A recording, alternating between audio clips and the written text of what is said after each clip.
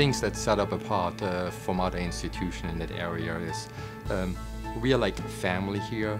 You know, the staff that works here, that's from everybody, from the people who are in the cafeteria to give you food. They are proud to be here. The security, you know, people who are in the administration, from the nursing staff, from the doctors, they all have the feeling they belong here. And it's not their home, however, it is their home, because they go home to the family at night and then they come during the day and they come to their family who they work with. And I think that's really what sets us apart, and we all know we're working for greater good and helping people.